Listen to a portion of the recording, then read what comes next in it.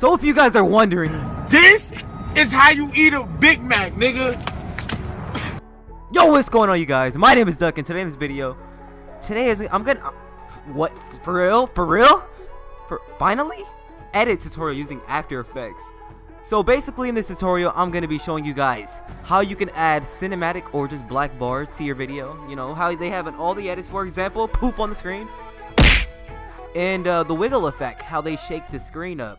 So today in this video, I'm gonna show you guys how you can do that.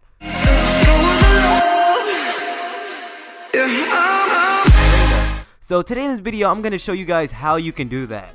So first of all, what you want to do is click on layer, and if it's like all grayed out, like how the other ones were, yeah, you want to click on this bottom little layer, boom, and then you go to layer. All right, then you want to go to solid. So you can name it anything. I just have black solid 3 because the other things were black solid 2, and I deleted those before I started off this video to get hype.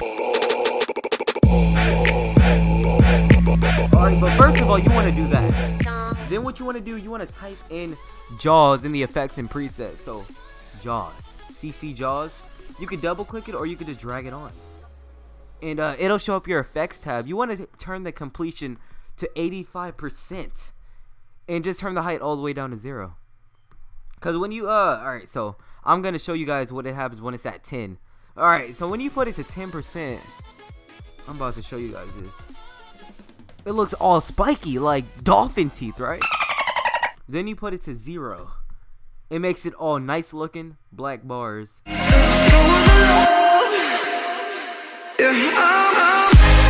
But that's not just it. What you want to do is click on the layer. So you want to click on your game. Alright. And then what you want to, what am I doing? Alright, so you want to press P for position. It'll bring up position. A lot of people don't know how to do this as well. So next thing you want to do, you want to just add wiggle space parenthesis 1, 12. And I forgot to add the parenthesis. And just click off the layer. You don't want to press enter or it'll make a bigger box. It's retarded. And then what you want to do is click on the rotation and do the same thing kind of, but instead of putting in 12, you want to type in 2. So you want to go wiggle space parenthesis 1, 2, 3, and that's how you want to do it. All right, so I'm gonna show you guys an example.